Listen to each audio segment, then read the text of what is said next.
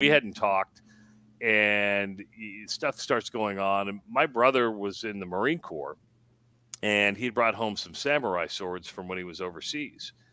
And I remember I walked out and I picked up one of the swords that he got in the Philippines, and I swear to God, hand to heaven, I was going to kill him. I had the sword in my hand, and I was going to kill him because he was sleeping on the couch, and you just sit there with that, and it's stuff's going through your brain, and you're like, you know what? It ain't worth it. I need to go get some help. I remember walking upstairs telling my mom, um, I gotta go. I gotta get some help. I was just had this stuff going through my head, and I'll never forget this. We get in the car. We're driving to St. Joe's, right? St. Joe's is the mental institution in Omaha, and we show up. And they're like, "We're full." I'm like, "What? We're full? We're full?" So I end up in the McDermott ward at Mercy Hospital in Council Bluffs, and I spent 2 weeks there.